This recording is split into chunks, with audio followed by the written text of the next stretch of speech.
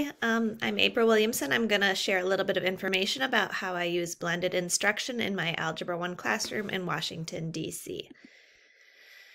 So in terms of the structures that I use for blended instruction, I use a mix of in-person instruction and video instruction.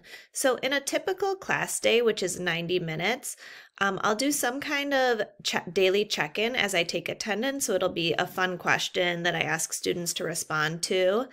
And that's just to build community in our classroom. And then we'll do some kind of whole group warm-up activity. I don't grade these, but I do incentivize these with Hustle Points, which is our classroom incentive system. So these could be review or logic games that students work together on. Or sometimes they're competing against each other, working independently. It could be a class discussion of a challenge problem, like an SAT problem or a difficult puzzle. I also like to use the websites Math Equals Love or Open Middle to get open-ended puzzles that students can work on together. I might do a number talk, which is a discourse strategy where students are presented with open-ended prompts that they can all answer and they build off each other's responses. Or I might sometimes use some online learning platforms where students might practice foundational skills on IXL or do personalized learning activities on Imagine Math. So it just kind of depends on the day, but I usually rotate between those types of opening activities. And then we'll do quick 5 minutes or less of announcements. We check in on students' pacing and I give instructions for the day.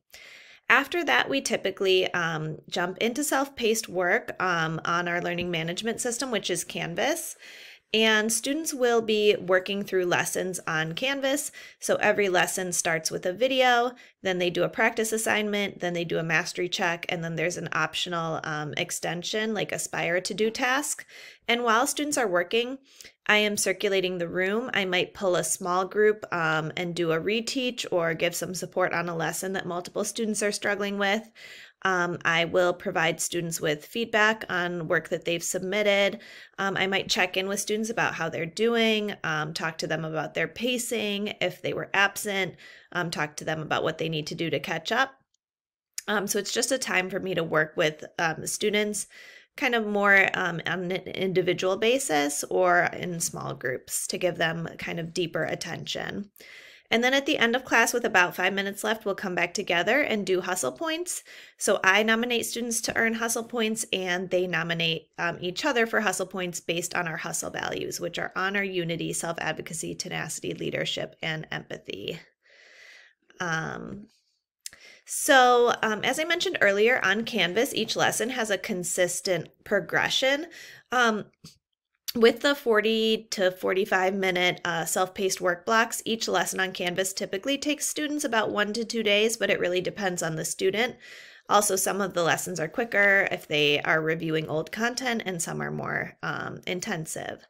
So here's what it looks like on the Canvas side. Students work through the lesson. They have to score 4 out of 5 on their instructional video with the pop-up questions. They move to the practice. They have to score 8 out of 10.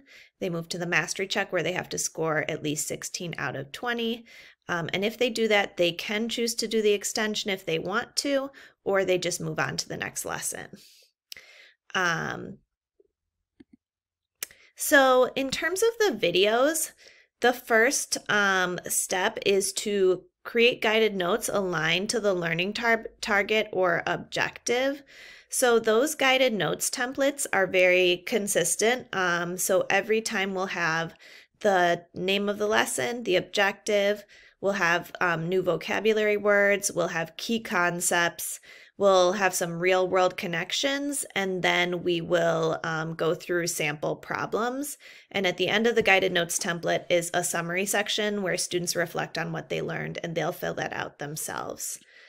So once the guided notes templates are created, then I go on Explain Everything, the app on my iPad, and I record myself going through the guided notes and kind of explaining the guided notes. With the guided notes style that we do, Generally, our videos are between about 6 to 10 minutes. We try not to go over 10 minutes because we know that our students, their interest starts to wane after that amount of time. We do use subtitles for accessibility.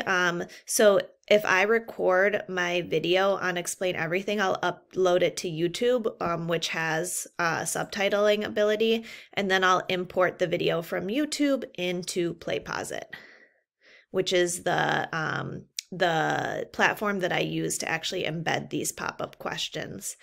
I like PlayPosit because I can set it so that students can redo the video and I don't have to reassign it to them every time. So if they get less than 4 out of 5, they can just go ahead and restart the video. So in terms of engaging my students, we do create the videos ourselves for every lesson. So it is either me or another team member who works at our school. We collaboratively plan our Modern Classrooms lessons, so students will always be hearing from me or another teacher that they know on the algebra team. We do embed those check for understanding questions, and they're always auto-graded, so they give students quick feedback on what the students are getting right or wrong. I always keep writing or drawing throughout the video as I record, so it's not ever a static image on the screen. And we have the routine with our guided notes, so students always know what to expect. And they do have that option to reflect on their learning at the end of every lesson. So here's just an example of what our guided notes packets look like. In this unit, on polynomials, there were 8 lessons that students would complete, and for each lesson, the notes included those same sections that I mentioned earlier. I do collect the packets and give a small completion grade for them. I've just found with my 9th grade students, it helps to kind of hold them accountable for completing the notes. So on quiz or assessment day, I will collect the packets. So that's it for me on blended instruction in my classroom.